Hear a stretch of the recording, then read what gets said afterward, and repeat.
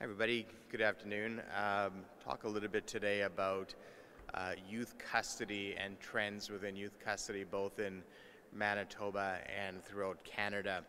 So many will know that after the advent of the Youth Criminal Justice Act many years ago, there was a change in sentencing principles when it comes to youth.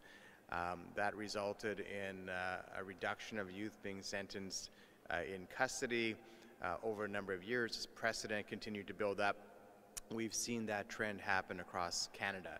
It's happened maybe a little bit slower in Manitoba, but the trend across Canada is clear, and it is sustained that there are less and less youth being sentenced into custody in every province in Canada.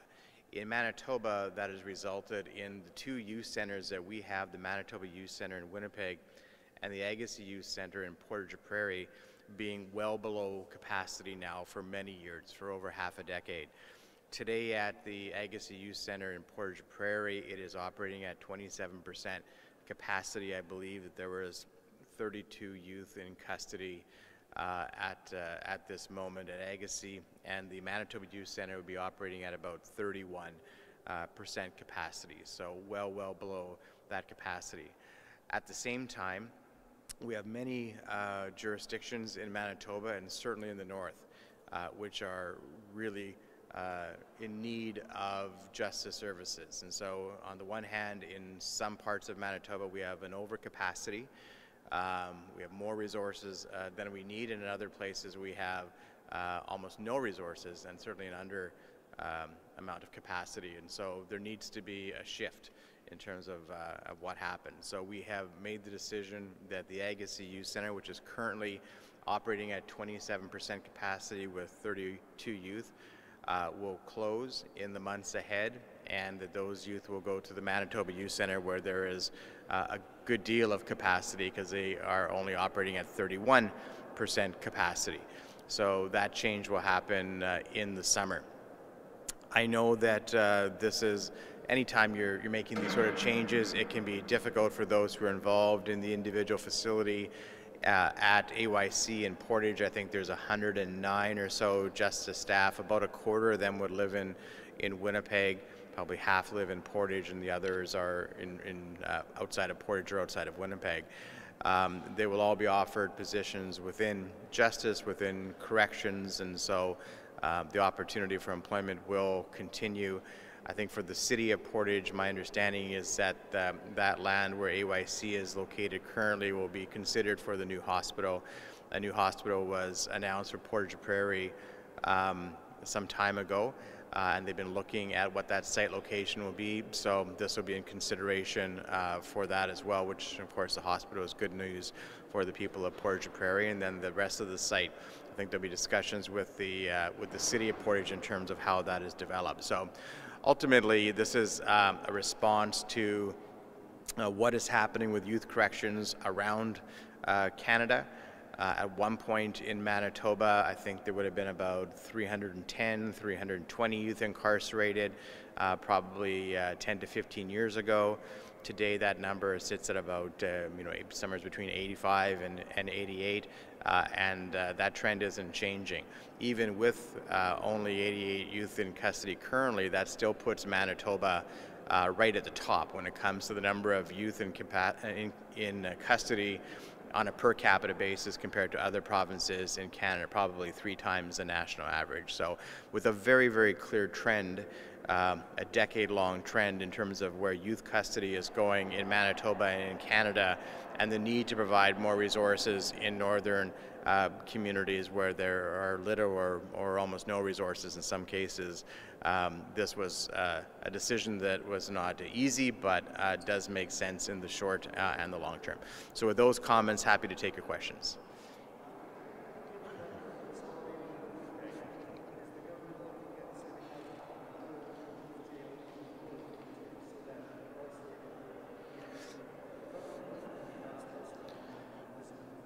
Yeah, I think that you're going to see announcements very shortly about additional capacity that will be added in the north. So remember that even when we move youth from AYC over to MYC in Winnipeg, MYC will still be well below its rated capacity. But there are issues in that a number of the youth who would be incarcerated are from the north, and transporting them to the south is one issue. But the other issue that happens, Steve, is because there aren't transitional facilities in the north, a lot of those youth serve their entire time at MYC or AYC and don't get the ability to go back into their communities and transition back into the community, which we know has better results. So you will hear of announcements on how we're going to be repurposing those resources into northern communities in a really short period of time.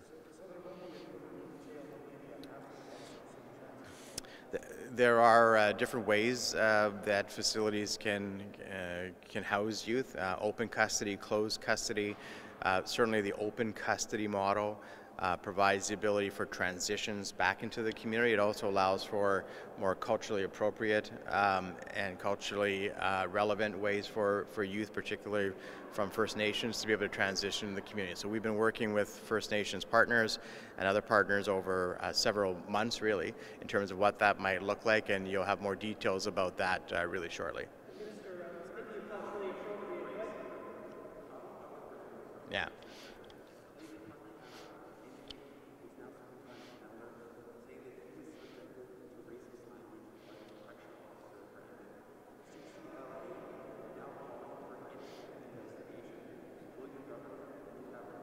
So I've heard about these allegations yesterday, and I know that you've done a story on it. And as I indicated yesterday, while I can't speak to any specific allegations, any allegations that are concerning racism or other inappropriate behavior within a correctional facility are taken seriously.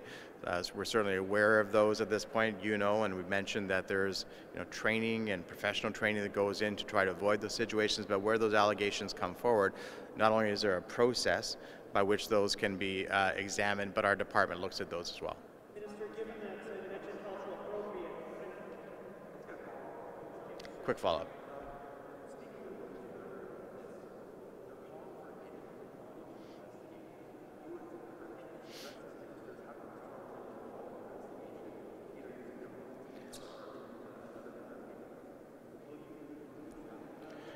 So these are allegations that we learned about only recently.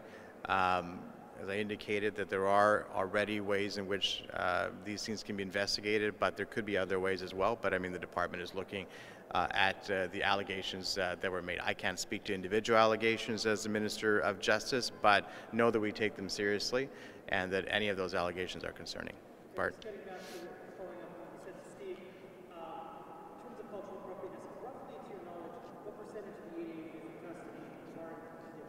The vast majority. I don't want to give you the exact number, but it's been a problem for a while where we've had youth who are being transported down from northern communities into the youth facilities, and the problem then is because there isn't a place in the north to properly transition them, they end up serving their full sentence at either AYC and MYC, and they don't get that opportunity to go into a transitional sort of facility which can provide that support and that wraparound support before they go back into the community. So we can get to the exact number because I don't want to be guessing at the number, other than I know that it is the vast majority.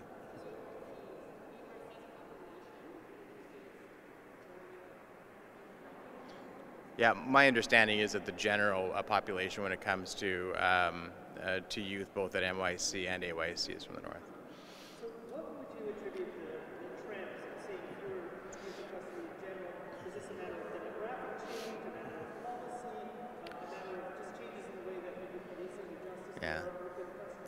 What are the factors? I mean, the trend really started with the advent of the Youth Criminal Justice Act, which came in more than a decade ago federally, and the sentencing principles around the Youth Criminal Justice Act. The Youth Criminal Justice Act puts a priority on sentencing in terms of rehabilitation, restoration, also recognizing that youth might have diminished responsibility because of their youth when it comes to crimes that they commit. Those are principles that aren't under a provincial legislation. Those are federal pieces of legislation. And back when the Youth Criminal Justice Act was brought in, I think that there was much commentary that that would likely significantly reduce the incarceration rate for youth, and that is borne out to be true. I think that it took a little bit longer in Manitoba. We probably started at a higher benchmark rate, and we still are higher in terms of incarceration per capita than other provinces.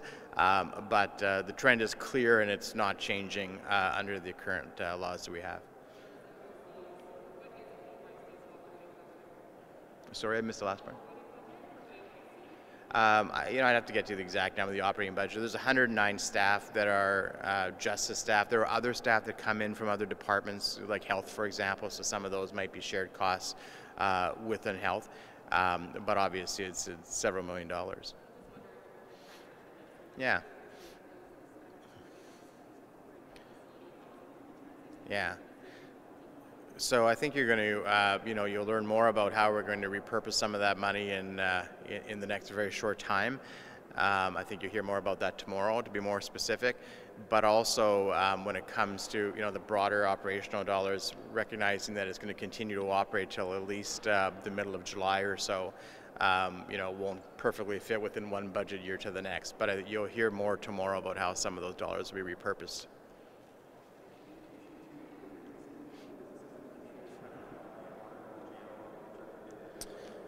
Yeah. There have been discussions with members of the government and elected officials at Portage, La Prairie. I mean, listen, I don't want to underestimate it. Any kind of change in a facility, in a community, can be difficult. It helps, I think, a little bit that there are other good things that are happening. The new hospital in Portage will employ significantly more folks than that are currently employed at AYC, but it's not a direct correlation, and those jobs aren't transferable within the city itself. There will be jobs offered for all those at AYC in the justice system. They'll be similar to the jobs that they have now, but they might be at, in Headingley or at the Women's Correctional Center. So, but there is really good news for the city of Portage, and I think that land is important land and could be used for development in other ways beyond the hospital. So don't want to underestimate the impact on the city of Portage, but also we were getting to a place where the facility was almost closing itself. I mean, when you have 30 youth in a facility and you have 109 staff, it was just becoming very, very difficult to operate it in that way. And then when you have communities in the north who have virtually no resources, it just didn't make sense. That doesn't make it easier, of course, for the actual community that's impacted, but when you look at it from a broader perspective, it's something that had to be done.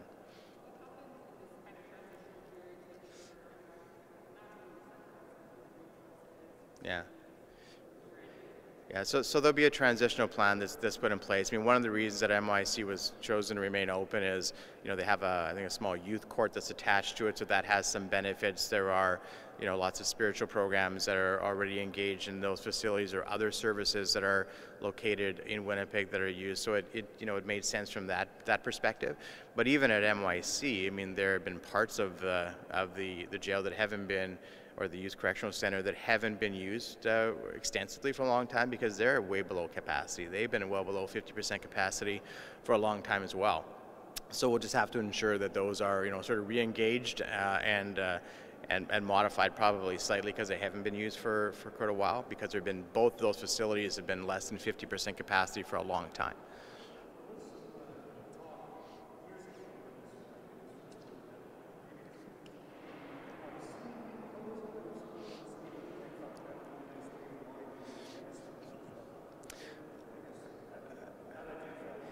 Well, I mean, some of those would have been discussions between, the city and the province in terms of, how they want to use the infrastructure on Kenaston, and there might be, really, really long-term plans for Kenaston, but they're not in the immediate or the medium term.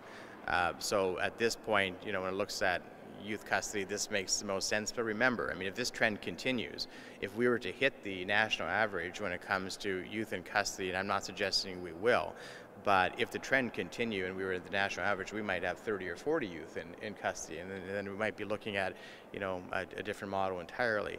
But what's clear right now is that this trend isn't changing, and I don't see anything federally that indicates that sentencing principles under the Youth Criminal Justice Act are going to change either. So then you have the reality of 2 facilities that are well under capacity and areas of northern Manitoba who have essentially no capacity. So that's why the decision had to be made.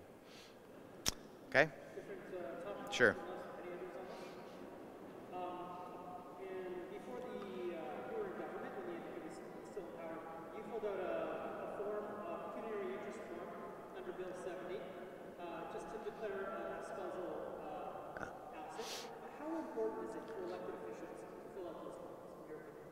Well, I mean, I think when it comes to the conflict of interest legislation, and our government has strengthened the conflict of interest legislation. I think that MLAs see it as important. I think that MLAs, by and large, and I've said this about all MLAs on all sides of the aisle, I think do their best in ensuring that that they're in compliance with those forms. I think that MLAs do it under goodwill. So there are times, of course, when we see the conflict laws and we go, okay, this either doesn't make sense or it's not strong enough, and we meet with the conflict of interest officer and we decide to make changes to those pieces of legislation. But my view is, Bart, that by and large members, I think, always do their best to be in compliance with these things. That doesn't mean that whether you're talking about members' allowance or conflict of interest laws or other sorts of things, sometimes people make mistakes. But I think that everybody acts in the best interests and goodwill that they have. Did it surprise you to know that one of the people who's ever filled out one of these? I actually don't go and look at anybody else's forms. I fill out my forms, and I don't look at other people's allowances, and I don't look at other people's conflict of interest, because I'm just not interested in what other people own or what other people declare. So, okay, thanks very much.